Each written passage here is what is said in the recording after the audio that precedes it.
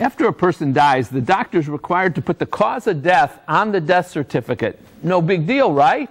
Wrong. You might be surprised to learn that in many, many cases, the cause of death is stated incorrectly. That error can create serious problems and costs for the living.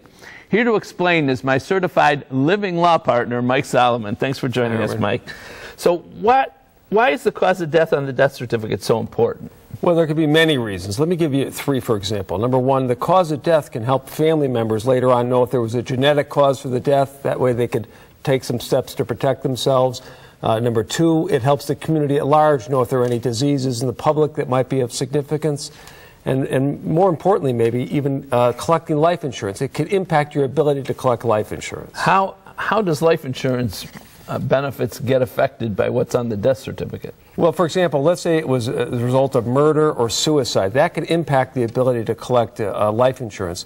The other reason, if the life insurance company, and they will do this, look at the death certificate, and it looks like the cause of death was something that might have been misrepresented on the life insurance application, that's going to impact the ability to get the life insurance death benefit also. So they might hold up your payment. That's right. That's right. All right. So the incorrect cause of death statement on the death certificate, that doesn't happen that often, does it? Actually, you're wrong on that, Armin. There's studies that show maybe up to a third of death certificates have the wrong cause of death on it. A third? Wow. Why so many? Why does this happen? The doctors may be busy, or the doctor may not be familiar with the deceased and not know their history, and so they fill out the forms not correctly, or the disease may not have a proper code that they have to code these diseases in, or they just made a mistake. They typed in the wrong code number and it showed the wrong cause of death.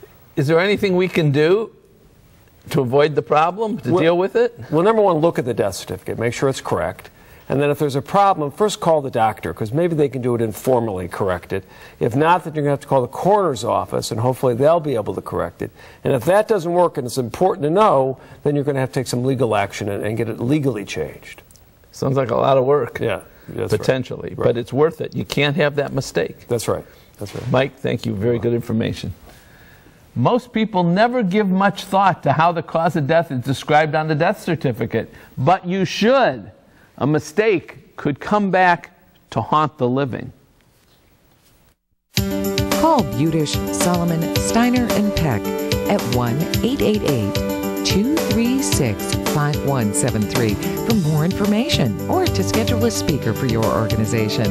Or log on to www.budishandsolomon.com.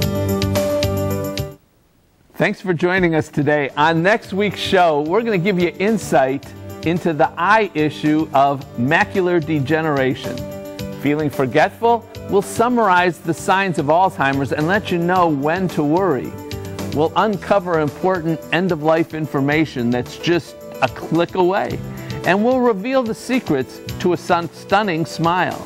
Until next week, though, please remember to make the most of your golden opportunities.